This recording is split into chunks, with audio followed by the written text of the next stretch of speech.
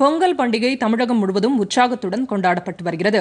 இதை முன்னிட்டு பிரதமர் தனது டுவிட்டர் செய்தியில் தமிழக மக்களுக்கு பொங்கல் வாழ்த்து தெரிவித்துள்ளார். தமிழ் கலாச்சாரத்தின் மேன்மையை பொங்கல் பண்டிகை வெளிப்படுத்துவதாக அவர் கூறியுள்ளார். இந்த பண்டிகை அனைவருக்கும் நல்ல ஆரோக்கியத்தையும் வெற்றியையும் வழங்கட்டும் என்றும் அவர் வாழ்த்தியுள்ளார். இயற்கையுடன் நல்லிணக்கத்துடன் வாழ்வதற்கு நமக்கு உத்வேகம் அளிக்கக்கூடியதாக இந்த நாள் உள்ளது என்றும் அவர் குறிப்பிட்டுள்ளார். சென்னை மதுரவாயலில் நடைபெற்ற பொங்கல் விழாவில் பிஜேபி தேசிய தலைவர் ஜே.பி. நட்டா கலந்து கொண்டார். அங்கு வைக்கப்பட்டிருந்த பொங்கல் பானையில் புத்தரிசியை இட்டு பொங்கல் விழாவை தொடங்கி வைத்தார். பின்னர் நிகழ்ச்சியில் பேசிய அவர், தமிழகம் ஆன்மீக பூமி என்றும் உலகிலேயே மிகவும் பழமையான மொழி தமிழ் என்றும் குறிப்பிட்டார்.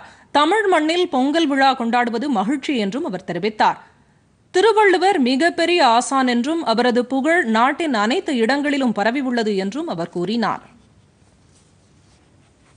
This festival has got a great meaning throughout the length and the breadth of the country, and it has got a special meaning in Tamil Nadu, where we pay our respects and regard to God's Son.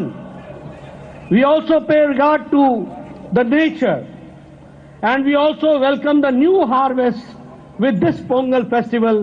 I join you, all of you, in this Nama Oru Pongal. This is a festival of farmers, the Andatas, who have taken care of us, and it is a festival which the whole country celebrates, and it has got a special meaning in Tamil Nadu. And I find myself to be blessed to be here in the soil of Tamil Nadu to celebrate this Pongal festival. முன்னதாக சென்னை வந்த அவரை விமான நிலையத்தில் கட்சியின் மாநில தலைவர் L. Murugan, கட்சியின் மேலிட பொறுப்பாளர் சி.டி. ரவி, ஹெச். ராஜா, கே.டி. ராகவன் உள்ளிட்ட கட்சி நிர்வாகிகள் வரவேற்றனர்.